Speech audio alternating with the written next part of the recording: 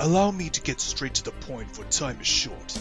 I am a psychiatrist. For 15 years, I was a psychiatrist of Michael Myers. He was 6 years old when he was inducted into a mental institution, after he killed his own big sister. Killed his sister? Why did he do that? I don't know.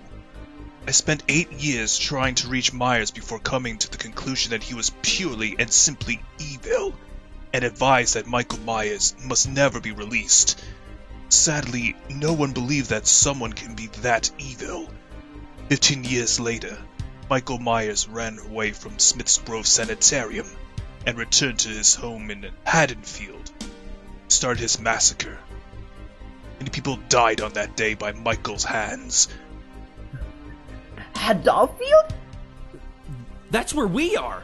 Is this the guy Blue Mary is chasing? But haven't you tried to kill this guy? I shoot him with a gun multiple times every single time we meet. Michael was gunned down, stabbed, and electrocuted, and even burned alive. He just won't die. Every single time you meet? You fought this guy more than once? Yes, always in this town. Always on Halloween. Sometimes Michael manages to escape with terrible bruises. Other times we manage to capture him. Michael is sent back to a mental institution, but he always manages to break free just in time for Halloween. So is that why there isn't anyone out in the streets?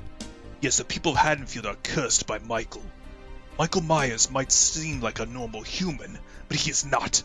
No mortal man could live all that he lived through. The more he kills, the more he exceeds into something impossible to overwhelm. Fear is the true curse of Michael Myers. Man, I don't know who was worse, this guy or Jason. Oh, I don't believe it. Another spooky place, another crazy lunatic. I mean, how can this happen to the same guy twice?